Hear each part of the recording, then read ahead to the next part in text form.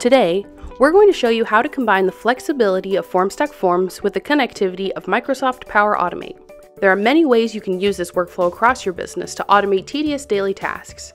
In this tutorial, we're going to use Power Automate to add new project ideas submitted on a Formstack form to Microsoft Excel and Microsoft Planner. Do you have a cool Formstack workflow to share?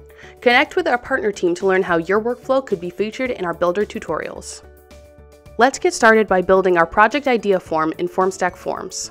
Select Create, choose Form, and give your form a title. In this example, we'll be using a blank form.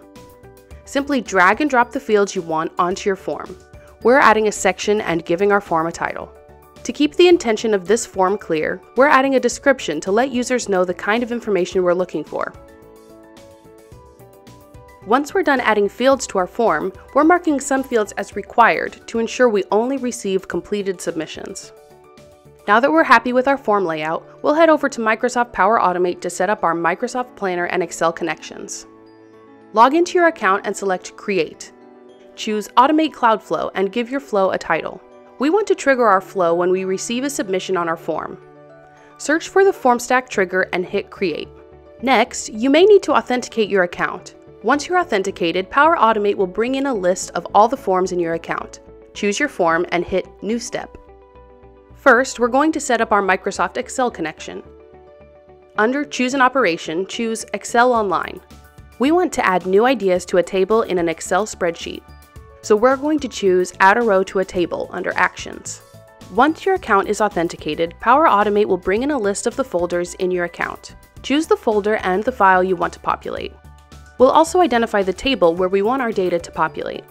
For the Submitted On field, we'll just use the date the form was submitted, using Power Automate's low-code expression feature.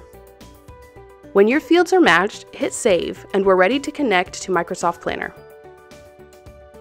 Rather than adding a subsequent action, we'd like our form to populate our Excel table and our Microsoft Planner board simultaneously. Underneath your trigger, hover over the arrow to add a parallel branch. Under Choose an Operation, choose Planner. We're setting our task to create a task. Identify the location of the board you'd like to update, and use a field from your form to give the task a name. Once we've set up our flow, we can run a test using the flow checker. Run a manual test or use data that was previously submitted on your form. This will run through your flow and identify any things that need to be fixed. It looks like the last user to submit an idea was not a member of the Planner board. Simply head over to the board and add that member if you'll need to collect submissions from them. Now we'll run another test. Add test data to your form. Head over to your idea intake spreadsheet and your Planner board to make sure they populated correctly. This tutorial was inspired by a workflow created by Formstack partner SeedSpark. SeedSpark is a technology and digital solutions company dedicated to transforming businesses with technology. If you're looking for technology management, web and application development, or digital marketing solutions, Formstack partner SeedSpark is ready to help your business grow. With Formstack and Microsoft Power Automate, you can connect your forms and documents to the business systems you use most. Test this automated workflow and many more with a 14-day free trial, or check out other videos in our Builder series for more ways to automate your workday.